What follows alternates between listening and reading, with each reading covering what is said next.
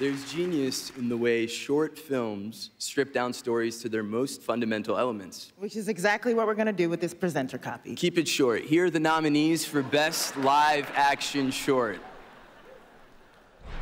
The After, Misan Harriman and Nikki Bentham. Invincible, Vincent Renee Lordy and Samuel Karen. Night of Fortune, Lessa Luske Nor and Christian Norlick. Red, White, and Blue, Nazrin Chowdhury and Sarah McFarlane. The Wonderful Story of Henry Sugar, Wes Anderson and Stephen Rales.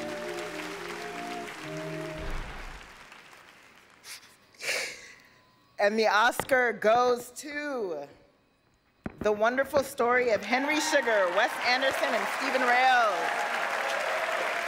Wes could not be here tonight. We accept the award on his behalf. Oh, wow. Yeah. Hey, congratulations, Wes. We knew you could make them long, but You're never wow. getting this. Thank you so much. Beautiful.